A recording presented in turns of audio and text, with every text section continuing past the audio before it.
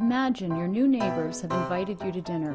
Rich aromas fill the air, and wine and conversation are flowing freely. They'll never forget to read the fine print again. It's delicious, Bob. Thank you. I've never tasted anything like it. Tell us, how do you make this? Sure. First of all, you start with 3 pounds golden retriever, well marinated, and then you What take did they say? Golden retriever?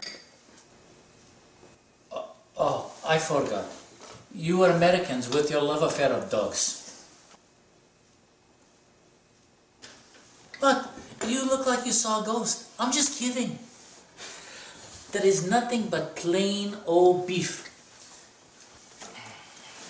What, you're not going to eat it now?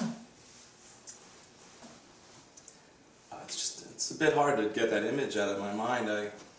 Golden retriever, a dog, an animal on my plate. It's disgusting. It's not normal. Like most Americans, I was taught to love dogs and eat beef without ever questioning why.